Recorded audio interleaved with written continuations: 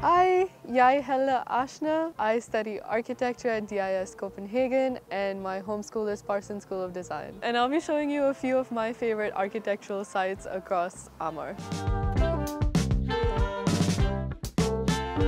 So right now we're at our first site, and it's called Cirkelbroen, or the Circle Bridge, and it's designed by the very, very famous artist Olafur Eliasson. It got a lot of recognition for its design itself. He grew up in Iceland, where a lot of the ships were right next to each other, so it seemed like you could jump from ship to ship and reach the other end of the harbor, and that was kind of the intention with his design. So he designed these masts and these circles that lead from like one place to another.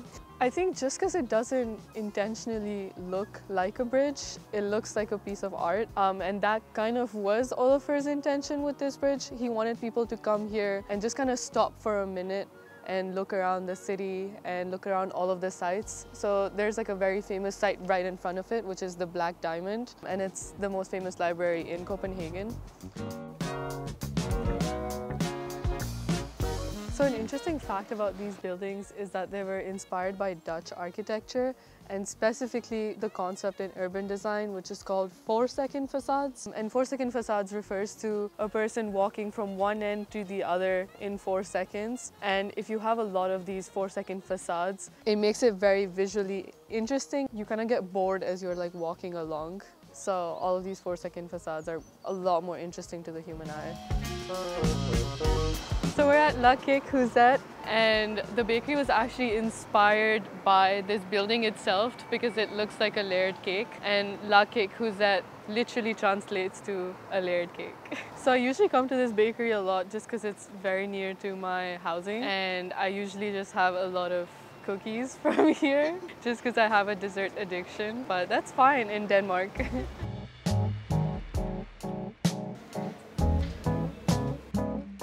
Watch me struggle with the start.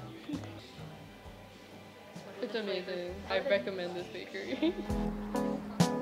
Now we're headed to the Tietgen Kollegium, and we're gonna take the metro there.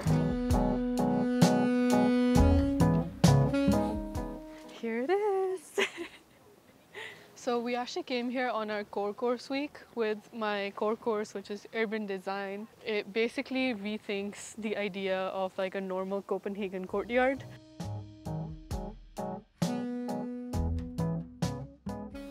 So we're in the Tietgen Kollegium right now, and it's a student dorm. It's right next to the Copenhagen University campus, and it was designed by the famous architects Lundberg and Strandberg. So why I believe this is like very uniquely Scandinavian is because it appeals to a lot of Danish design principles, and one of the biggest Danish design principles is designing for people. And I believe this building caters to that very well because it's very open, and that's required in a student dormitory just to get people to engage in conversations. I actually asked my professor what his favorite building in Copenhagen was, and it's this building. So we're at the Copenhagen University campus. And a cool thing about this place is that it's a very famous urban design project, and the way that they designed this is that they were looking to find bike storage, but in a very interesting way. They lifted up the ground quite literally and stored the bikes underneath.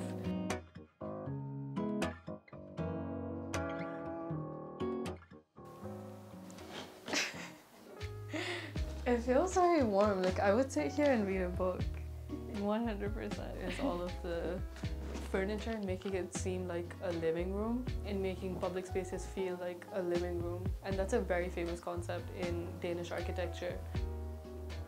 We're going to the It House by Big. And I'm excited because I've never been there before. I think the design is super cool, and one of the coolest facts is that you can bike up to the 10th floor of the building, which is crazy and that never happens.